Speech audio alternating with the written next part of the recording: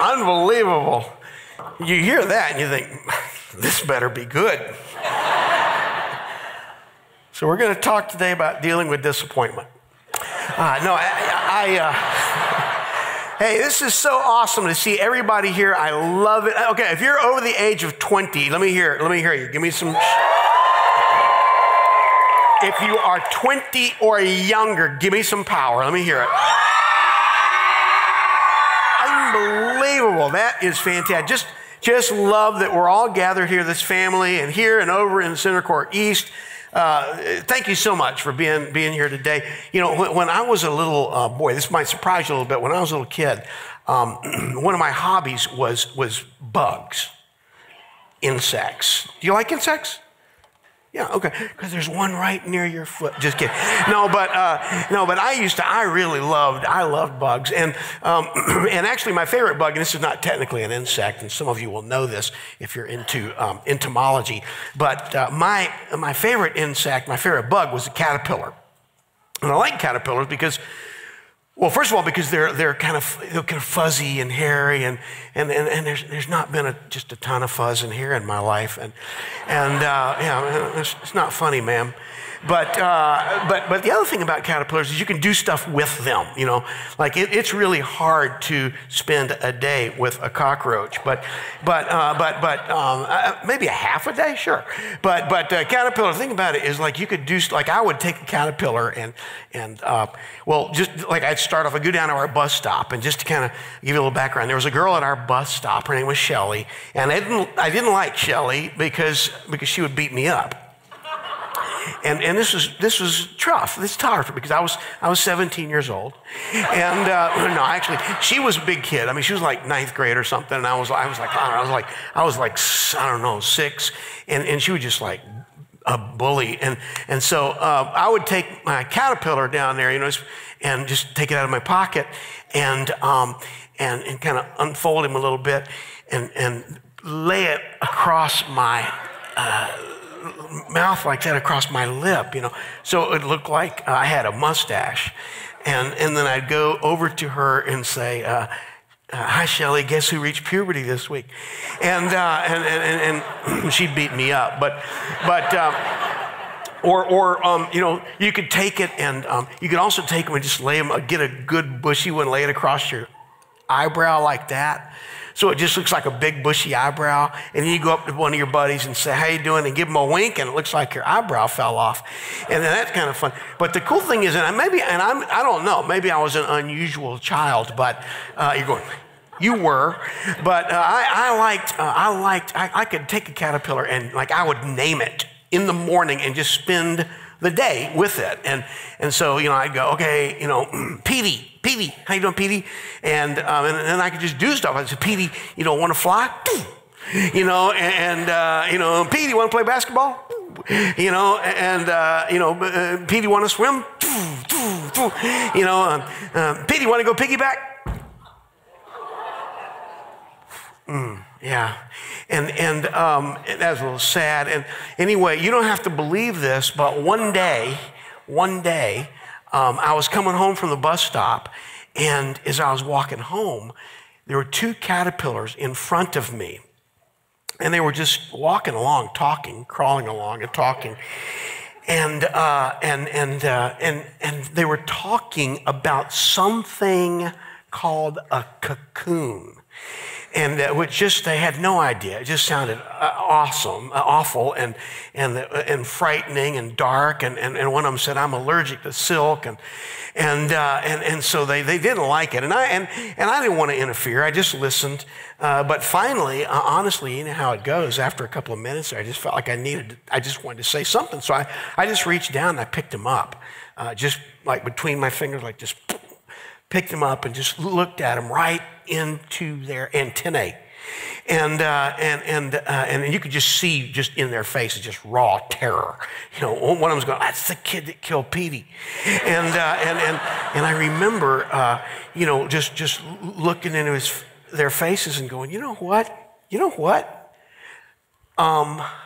Being a caterpillar is not that awesome. Like you might think this is great, crawling around in the dirt and everything, but it's not. And I love to gesture like that with them. It lets them know I mean business. And the heads are going like, and I said, you know what? That's not what it's about. You were never created to be a caterpillar. You weren't. You were actually created to be this amazing, beautiful thing that soars and floats and it's free and it feasts in the treetops. You were meant to be a butterfly. And they don't believe me. They don't believe. They just look at me like you're nuts, like you're pulling our leg, pulling our leg, pulling our leg, pulling our leg, pulling our leg, and they just don't buy it. And you just go, well, what? Yeah, how in the world do you explain to a caterpillar the possibility of butterfly? How do you do that? How do you say, look, you weren't meant to be living in the dirt. You weren't meant to have everybody looking down on you and you look up on them and people stepping on you all the time. That you were created to be free and beautiful and just soaring with the breezes, and you're meant to be a completely new creature. How do you explain that to somebody who only knows caterpillar? Who only knows caterpillar? That's precisely the question I want us to think about this morning. I want us to think about, what does it mean? What could it mean for those of us in this room? This Super Bowl Sunday, what if you and I had the possibility of a completely new life? What if, in fact, we had actually settled for a life that was so far less than that for which we were created? What if we were settling for caterpillar when we were created to be totally new creatures, butterflies? I'm going to invite you to read me a passage of scripture this morning. It's 2 Corinthians 5:17, and we're going to put it up on the screen here so we can all read it together today. And so let's just read it together out loud. 2 Corinthians, this is in the New Testament, chapter 5, verse 17. Let's read together. Therefore, if anyone is in Christ, he is a new creation. The old has passed away. Behold, the new has come. Okay, I tell you what, that's good. I want to read it again. And this time we're going to do a choral reading today. And so this time we read it through. We're going to do it in 3 different groups. Okay, you guys over here, I want you to do the first line. It'll be in red. Therefore, if anyone is in Christ, you folks right here in the middle, you will do. He is a new creation. He is a new creation. You'll see that in blue. And then you folks over here on this side. You're going to do the black. It's called the old has passed away. That's where a lot of the old people sit. And so we'll sort of do it like that. And then we will all together, all of us are going to say, behold, the new has come. And I want to hear that with some volume, okay? I want that to be loud. I want that to be loud enough that people who are driving by out there go, holy cow, they start to swerve. And so let's do it together in segments. We'll start off with you guys. Go. Therefore, if anyone is in Christ, he is a new creation. The old has passed away. Behold, the new has come. Yeah, wow. Some of this is rhetorical, so you don't have to actually respond. But yeah, I mean, isn't that amazing? I mean, this passage of scripture, if anyone is in Christ, he's a new creature. The old has passed away, everything is fresh and new. You know, one of the things that you have to kind of get used to when you come to church, and some of you know what I'm talking about. Some of you might even be new here today, and you kind of know what I'm going to say. Is there's this lingo, that we use at church that you don't use everywhere. Like at my high school, you could go weeks without using the word propitiation, and so you don't use this stuff. You don't hear it very often. Like I remember telling you guys sometime not too long ago about like when I was a little kid, we did the Lord's Prayer, and I'd hear all these big words, and I didn't know what they were, so I just kind of like, our Father who art in New Haven, how do you know my name? Lead us not into temptation, but deliver us some email. You know, and like you just don't know. These are words you just hear these. Or like I remember when I was a kid, the pastor would say to me, we need to be consecrated. And I'm going, why do we want to be constipated? then I looked around the sanctuary, I go, no, these people do look constipated. And there's this lingo. And sometimes if we're not careful, because these words seem strange to us, or because they seem new to us, or because they seem weird to us, we just kind of drive by them and we miss something stunning. And I want us this morning to think for a few minutes about one of these words, because it's right at the heart of what Paul's talking about in 2 Corinthians 5:17. It's the word regeneration. Regeneration. It's an amazing word. It's an awesome word. It means that you were generated and then you're regenerated. It's not just a makeover. It's a do-over. Jesus, you remember this? He even described it as being like you were born once and then you're born again. Regeneration. Not just turning over a new leaf, but turning over a new life.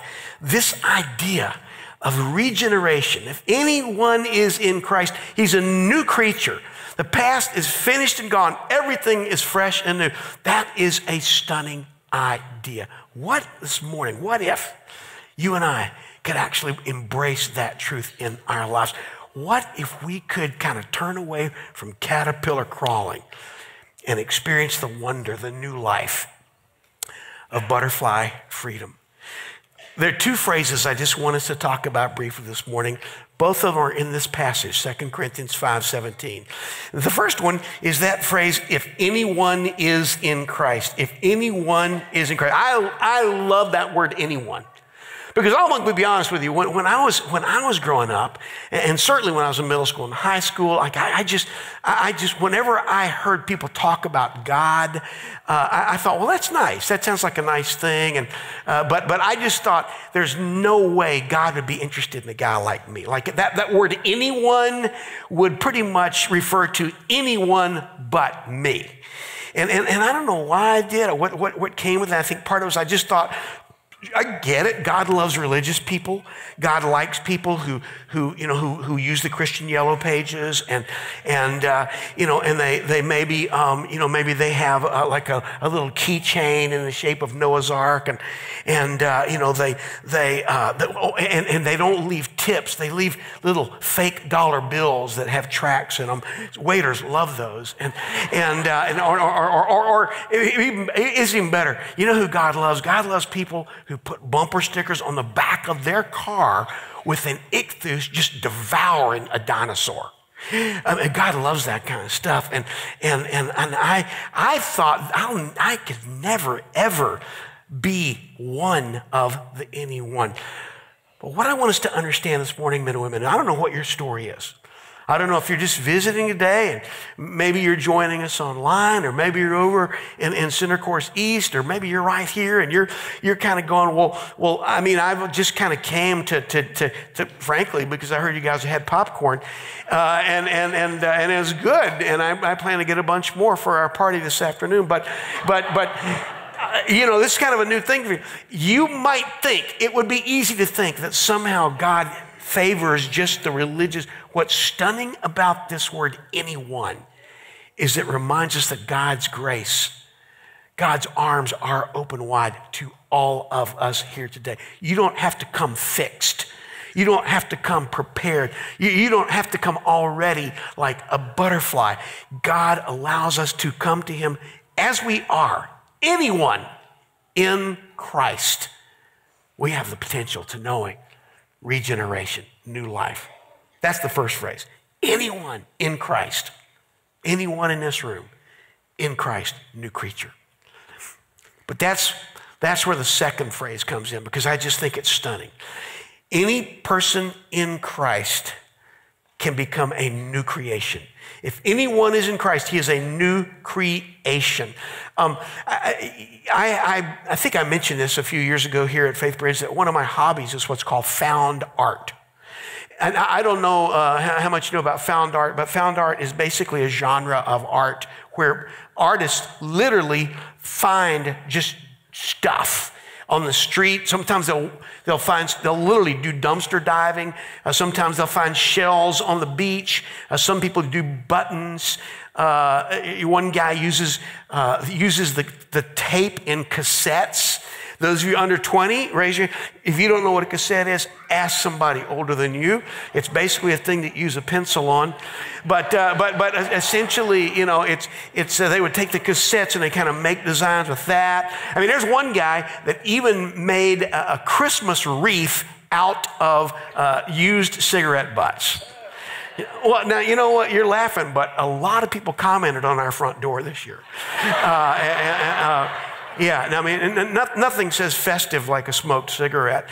But these guys just are gifted. They take stuff. And one of my favorite found artists is a British couple, Tim Noble and Sue Webster. And what they do is they literally just take, from what I can tell, pretty much any kind of trash.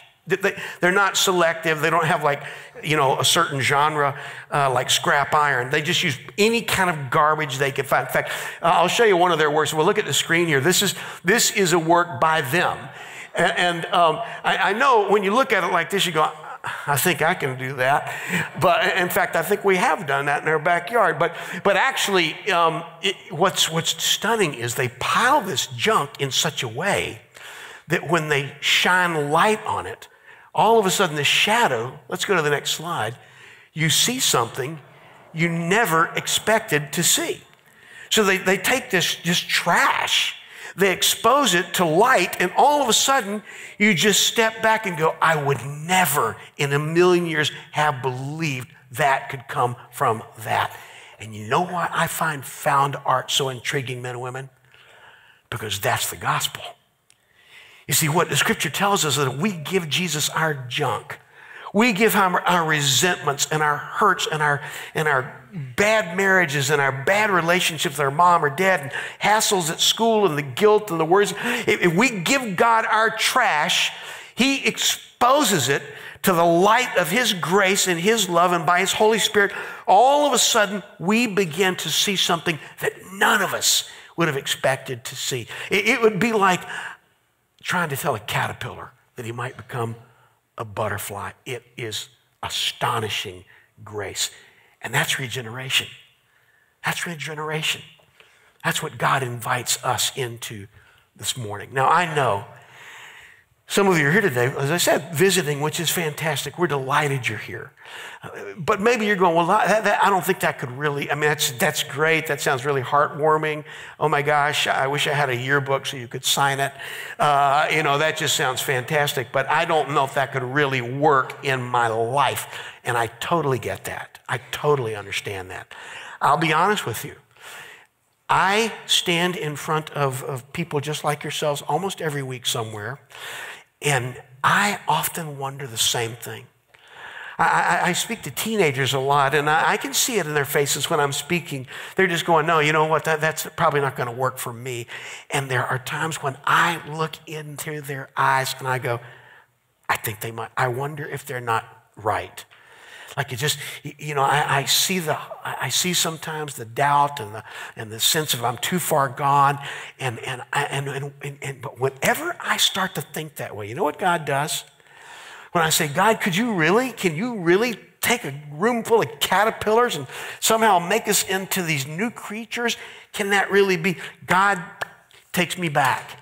And he reminds me over the years, all these years in youth ministry and just doing ministry, and he gives me names and faces and stories, just like Pastor Kim was talking about, and where I hear these stories, and it's almost like he gives me a slideshow on the wall of my, right here on the screen. You know, he actually just reminds me of what he's done and the caterpillars and how these people have been morphed into new creatures. And in fact, one of my favorite stories, whenever I start to wonder, God, can you really pull it off? Every youth worker has a kid like this, a story like this, where you just thought there's no way. If God does love this kid, God doesn't know him as well as we do. And I you know, I remember we had a kid like this in a group I was part of where, you know, he wasn't a bad kid, but he was kind of church impaired. He just was not gifted. He was the kind of kid, like literally we'd be doing Bible study and you say, turn in your Bibles, please. And he'd start passing his up. And you go, no, not turn it in. I mean, open it. He just wasn't good at church stuff. And so, like to give you an example, one night we're having this really intense sharing time, kind of a youth group thing. We're all in a hotel room on a weekend deal. And it just, if you've ever been in youth ministry more than about 20 minutes, you've been in this room where it's like 3 layers of adolescence just crammed in there. People on the beds and between the beds and over on the sink and under the sink and next to the TV, and one guy's on the toilet, and they're kind of talking. And anyway, this girl was on the end of the bed across from the television, and she was kind of sharing, and it was quite poignant. The story she was telling us, she was talking about some decisions that she made about which she just felt deep regret and hurt and remorse, and around the room you could hear other kids in our youth group kind of go, because they sympathized with her pain. Well, as she's talking, this kid happens to be sitting right next to her on the end of the bed. The thing is, the longer she talked, the later it got and the sleepier he became. And so when everybody else is just sympathizing with him, you couldn't help, as she's talking and we're all kind of feeling with her, this guy, you could just see it, he's fighting sleep. His eyelids are just like, just not unlike what's happening right in this room. And just fighting sleep. And anyway, finally she gets to a place where she's so overwhelmed with her grief, she just starts sobbing. And she puts her head in her hands, just starts sobbing like that. And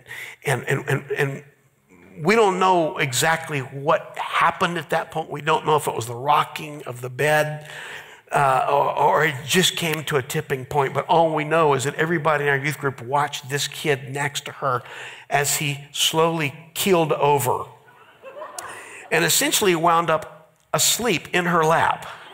And people in our youth group are looking and going, he does not have a soul. But he wasn't trying to be rude, right? I mean, I understand that. He was just sleeping. That was the kind of kid he was. Here's another example. We're on a choir tour, and he's in the back of the bus kissing his girlfriend. And of course, if you're the youth pastor, you go back there and say, hey, knock it off, and you kind of, and they go, right, and so I trusted you guys, and you abused that trust. I do not want you to be together again for the rest of this trip. Do you hear me? And they go, yeah. And well, anyway, that night we were doing a concert in Atlanta, and the way you do these choir tours a lot of times is you stay in the homes of the people in the congregation for whom you perform. And so that night, after the concert, despite explicit instructions, he arranges it with his host, she arranges it with her host, and they sneak out and they meet in this kind of nightclub area underneath the city of Atlanta called Underground Atlanta. And they're down there till like 1 o'clock in the morning. And it's not that they're doing anything just heinous and evil. It's just, they're just breaking every rule in our youth group and church and denomination. And you just want to pull your hair out. And so it's just that kind of thing. In fact, one of the weirdest ones was we were at this conference center down in North Carolina, and in the middle of the night, one of the counselors hears a noise, doesn't know what it is, gets out of his bed. I mean, it's like 2:30 in the morning, walks across the floor. It's an old building with one of these kind of stairway ladder things, fire escape things that goes down the side of the building. And you step out of the window to get on the landing. And as soon as he gets on the landing, he knows what the noise is coming from. It's a rope grating against the railing of the landing. And he looks up, and sure enough, it's this kid. In the middle of the night, hoisting, pulling the rope, like this is his job. And the counselor looks down, the kid is stealing a toilet. I mean, he's hoisting a toilet. And I don't mean just a urinal. I'm talking the whole honking tank and bowl. This thing must have weighed a ton. In fact, the counselor made a tactical error because he goes, hey, and the kid just goes, You know, and I mean, I still have nightmares thinking if he'd had an accomplice down there. Can you imagine trying to explain to somebody's mother, you know, yes, ma'am, that is an unusual bruise. You know, I don't know why it would look like a handle.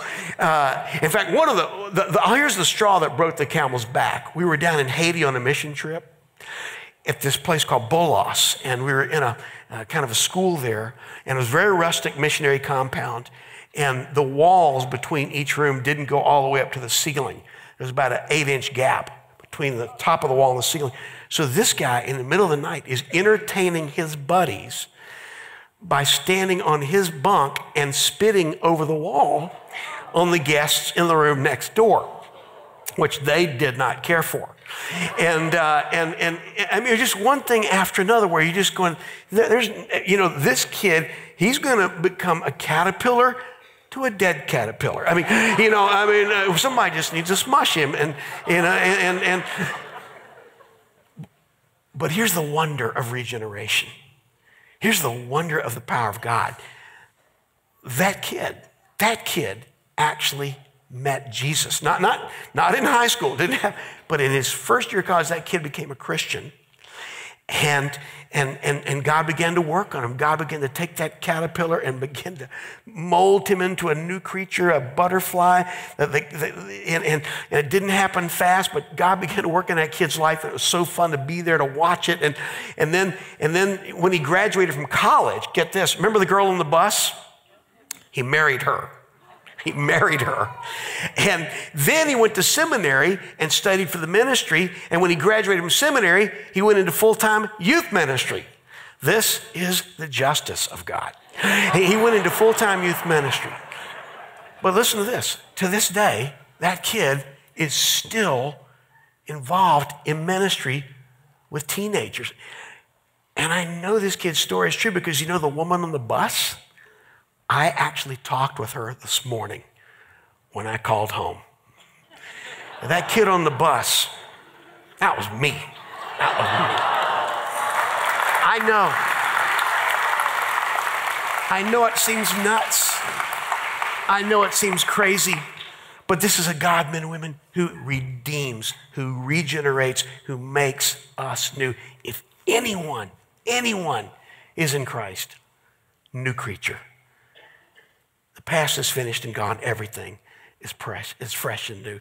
I'm going to pray for you in just a minute. But before we close in prayer, I wanted to say two things. The first one is this. You might, some of you here this morning might be going, you know what? This is weird, but I think he's talking to me. Like I feel it in my gut. I don't know what to name it. I don't know the right lingo for it, but I know I'm tired of caterpillar crawling. And I want to know butterfly freedom. And I want you to know that you were created for more than what you have. You were created for life abundant. But the reason you and I fall short of that life to which we were called is because though we were made in the image of God, that image has been marred and messed up by sin. We do our own thing. We make our own choices. We try to fly and we just crash and burn because only God can make us into butterflies. But here's the great news. Jesus came and died on the cross. And when he died on the cross, he paid the debt of death that we owe for our sin. So by washing that sin away, we can actually be made new again in him. We rise with him from the dead, and his Holy Spirit lives in us so that we can be regenerated, born again. We can know butterfly freedom. That can be your story. And I get it. You probably weren't expecting that. All you know is you walked into a building through the mouth of a tiger. And now, holy cow, it feels like you're walking into the arms of a loving God. That's precisely why you are here today. If you want to talk to somebody, please, after the service, we're going to have some folks up here. We'd love to pray with you. We'd love to. Don't let this moment pass. Let's do this today. Let us talk with you about it so we can pray with you and help you to take those next steps. The other comment I want to make is simply this. We've still got the drawing for the raffle. That's going to be awesome. So we're going to close in prayer, but then we're going to have the big drawing and finish out our Super Bowl Sunday together. So let me pray for us. Lord, thank you again for these people. Thank you for this family at Faithbridge. We are so grateful, Lord, that we could all come together today and be reminded again of your profound, gracious, wondrous love for us, that you can take our junk, shine on it the light of your grace, and that all of a sudden you astonish us with color and beauty and shape that we never, ever expected to see. You bring marriages to life. You help families become healed. You can take resentments and make them new. Lord, you are a regenerating God, a redeeming God. And I pray that you would do that work in us even right now. We ask this in the name of Jesus. And everybody said, amen.